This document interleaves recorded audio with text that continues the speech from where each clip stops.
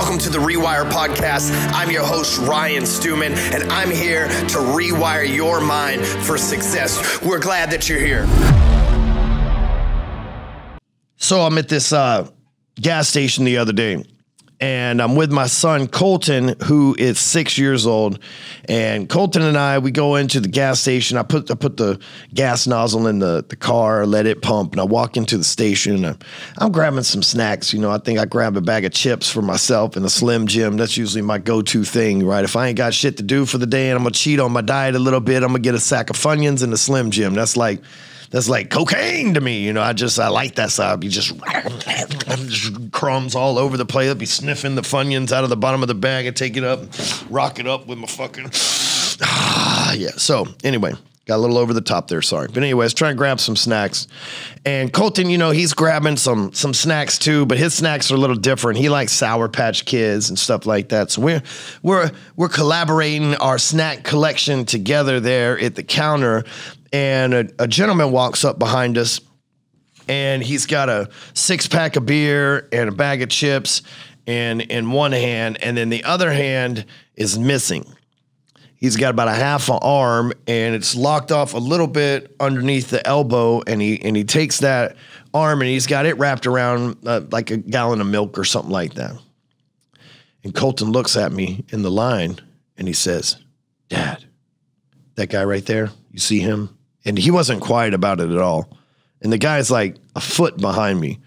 He's like, "He ain't got an arm. He's missing a whole arm, Dad, look."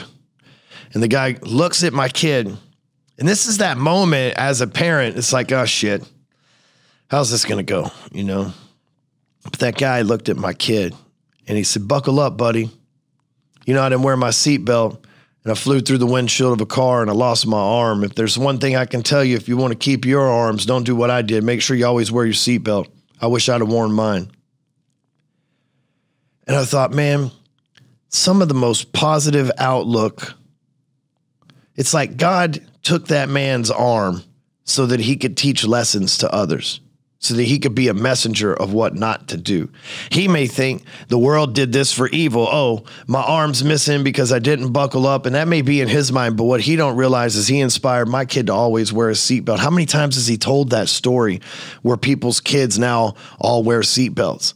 See, a lot of times we think that the world has put these hardships on us. The world has put us in these obsolete places because it doesn't like us, when in reality, it's trying to get us to turn our mess into a message. You see, here's a random guy on a Monday at a gas station grabbing some chips with his wife, and then my kid just happens to be standing there. First of all, there's like a 1 in a trillion chance that any of us are on this planet alive. And second of all, there's like a 1 in 10 trillion chance that we'd all be in the same place at the same time having this conversation, when as soon as I got back in the car outside, Colton put his seatbelt on. "Dad, I like my arms."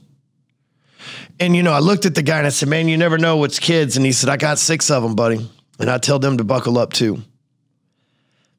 In my life, some people that have gone through hardships, people that have lost a leg in the military, or people that have lost an arm through a windshield, people that have gone through horrific things in their life, are oftentimes some of the most positive, happy to be alive people. Because you don't realize how precious life is until it's almost gone. You don't realize how important it is that you have a positive outlook until everything's negative all of a sudden. And, you know, a lot of times, maybe some of you are listening and you may be missing a limb, or you may be missing this, that, or the other. You may have this handicap and you think it's the world stressing you out and the world putting the force of average against you. But really what it is it's your way to teach a message so the next person can learn from your experience.